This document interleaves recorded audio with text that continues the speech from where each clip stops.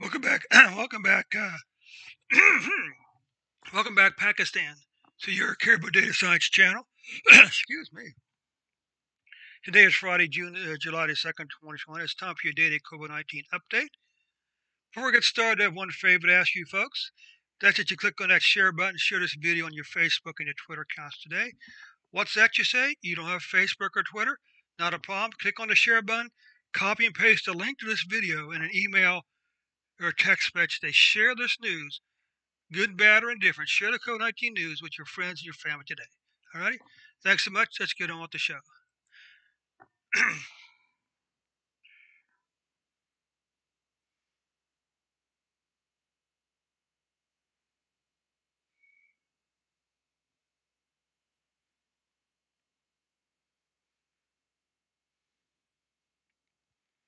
Okay, let's see what we got here now. So you currently have reported 959,000 and change in cases, 22,000 plus deaths.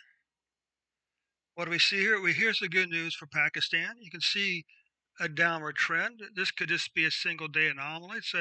It's saying for July 1st, 2020, you averaged 1,277 cases. But for the 7-day period ending June the 28th, you were averaging 968 cases per day. What about deaths? Well, this is the good news, my friends. A continued declining pattern in COVID-19 deaths in the excuse me in Pakistan. For June 1st, yesterday, you had 24 deaths, but for the 7-day period ending June the 28th, you were averaging 28 deaths per day. Excuse me. I'm sorry.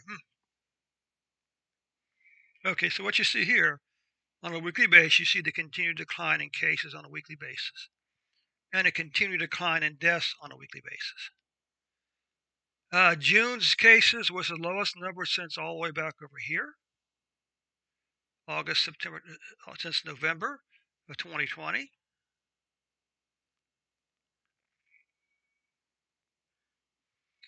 And over here, you see that your deaths was the lowest number of deaths in 4 months. Okay, back over here.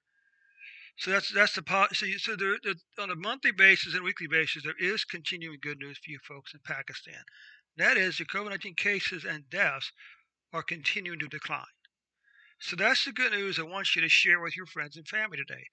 All you got to do again is click on the share button, copy it, and click on and share the video, and click on the Facebook or the Twitter button. And thirdly, if that doesn't work for you, click on the share button, copy and paste the link into a text message and an email to your friends and family today. Thanks so much, Pakistan. We'll catch you tomorrow on another report.